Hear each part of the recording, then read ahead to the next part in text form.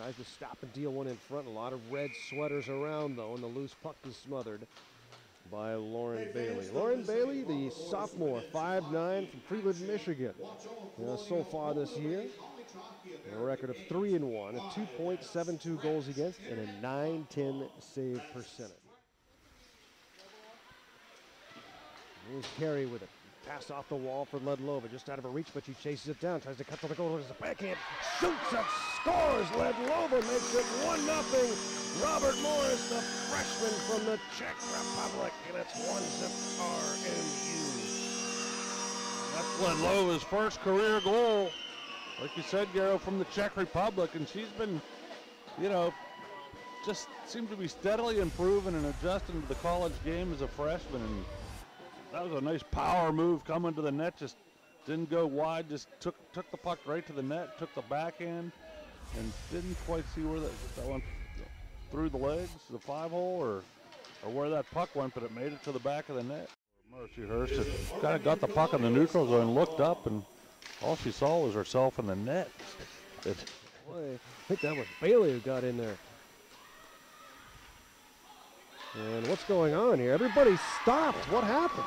Everybody stopped skating, and the Lakers said, well, we'll score a goal then. And sure enough, they do, and confusion on the ice for both teams. And the Colonials still looking around. Ledlova just came out of the corner. I don't know if they thought there was a whistle or not. Turning shot, and a good kick saved by Bailey on McCaskill, who found the puck high in the slot, just wheeled the shot. Trying to sneak one inside the post. Bailey has it stolen away by Hartwick, goes to the goal, backhander, and it misses the cage. Bailey selling out for that one. Out in front it comes. Horton can't settle it to shoot. And everybody's scrambling right now, so Bailey will just glove one well off the mark and hang on for 15 seconds to go in this power play. The one-timer and a save made by Bailey. Tries to throw one in front. Hartwick high again. Blocked in front. Where's the puck? Down on the backside as Bailey squeezes the pads together and somehow has the puck frozen underneath. It's been a busy afternoon for Lauren Bailey in between the pipes for Robert Morris. Both teams will change units. 132.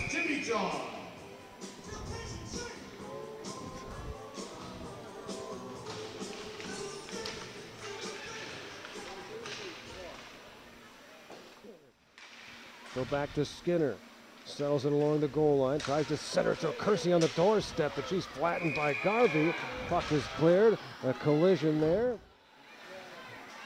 Lakers up and out. Look out. Here's a chance here. On the break. Skating in. Oh, and what a stop by Bailey, who's then run into by a Kersey, who took the shot. Kersey got behind the defense. And Bailey makes the save of the game. Yeah, another big save by Bailey as Kersey, a left-handed shot, somehow got behind that Colonial defense and used that body to leverage herself and get to the middle of the ice, and Bailey just stretched out, and that glove hand, a game-saving stop. And a bouncing puck, and Bailey again from her backside, able to find it with the glove and cover it up. Murphy looks. Waits, moves to her right. Murphy looks for room, drops it back. Howard comes to get it, and penalty is over. Slap shot, score! Kirsten Welsh just as the penalty expired with 1:53 left, and it's 2-1 Robert Morris.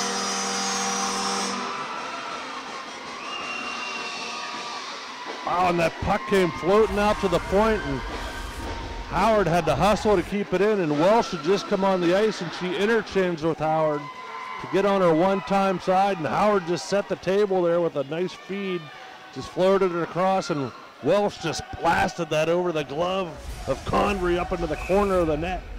Like you said, Garo, just as time as it expired, it's 2-1. Colonials, just 1:53 now left in the hockey game. Wow, what a shot from Welsh, but not out of the woods now. The final score of 2-1. Man, oh man, what a hard-fought victory here this afternoon. Yeah, good battle here this afternoon as the Colonials get some revenge for that playoff loss last year.